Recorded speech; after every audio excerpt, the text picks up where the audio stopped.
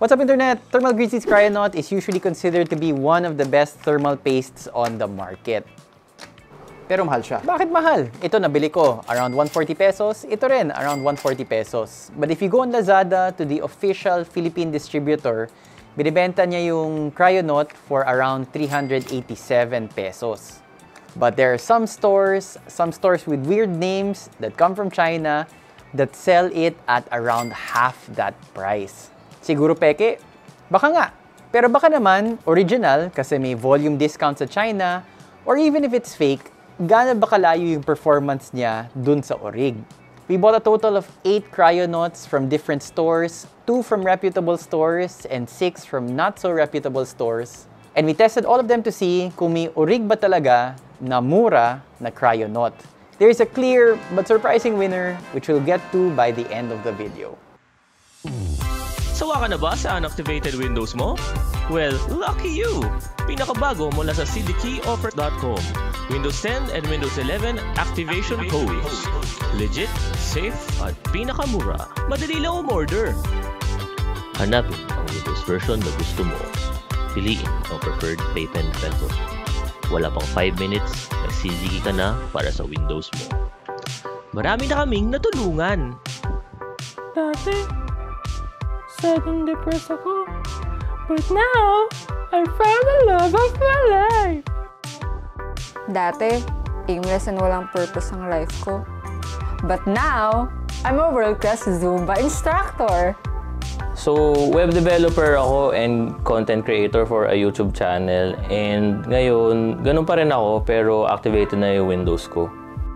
Kaya kung naghahanap ka ng legit, mura, at original software, Check out cdkeyoffer.com. Check out cdkeyoffer.com.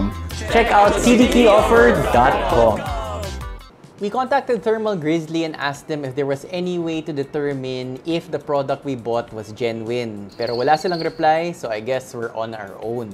Now, some of the fake Thermal Grizzlies are immediately apparent. Either the packaging only superficially looks like the original one, the size, the layout, some combination of that is usually off. One thing that stuck out right away, the UPC code on the original Thermal Grizzly is different from the UPC code of the ones we got from China. So I thought that would be a clear sign already of which ones were fake.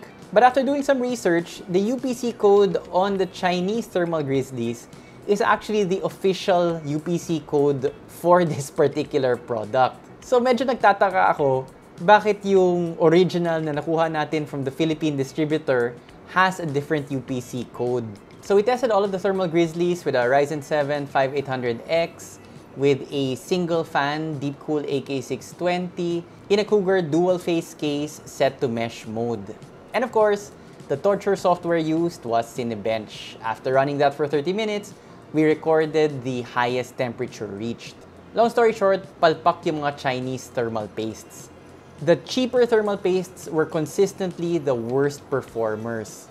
The 141 peso paste from Genie Dragon hit a whopping 84 degrees. We got the same result from the paste from Xiaobei, which was also around 141 pesos, and the temperature was also around 84 degrees. The 160 peso paste from Wobei and Lao's Hikojuzod scored 83.4 degrees and 84.1 degrees respectively. We go up to the 200 pesos and up price point, and the thermal paste from FFFFJ scored a surprisingly good 80.4 degrees. The more expensive paste at 280 pesos from Electronic Big Sale Store scored a decent 80.80 degrees. So past the 200 peso mark, we are seeing a big improvement. Finally, the original Kryonaut from the authorized Philippine distributor cost a whopping 387 pesos, but it was also the coolest by far at 79.1 degrees. Iba talaga kung orig. But if you've been counting, you notice we've only mentioned 7 thermal pastes, and at the start we said that we would test 8. The 8th we bought from Amazon. It was from a reputable store, so we assumed this is also original Kryonaut. We wanted to see if the original Kryonaut from the States would be better, equal, or less in terms of performance than the original one bought from the Philippine distributor. Kawawa talaga tayo mga enthusiasts dito because yes, there was a difference. Kahit yung thermal paste na dapat orig naman pareho, mas maganda pa rin yung galing sa States. We ran 3 tests each on the 2 original Kryonauts, and the Philippine thermal paste got 80.6, 80.8, and 80.1 degrees. However, the one from Amazon consistently beat it. And then the same result, 78.3 degrees in the second test, and finally 78.5 in its last test. All 3 results from the Amazon Thermal Grizzly colder than the Thermal Grizzly from the Philippine distributor.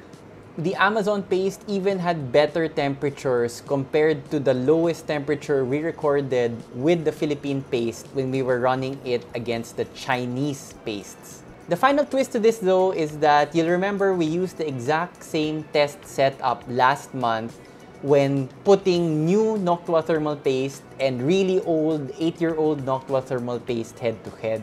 So since it's the same test platform, we're confident to include and compare those results as well. So between fake Kryonaut, original Kryonaut from the Philippines and from the States versus new NTH1 Noctua bought here, which one had the coolest temperature?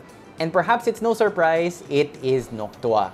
It had a max temp reached of only 77.9 degrees, colder even than the Amazon bought Kryonaut.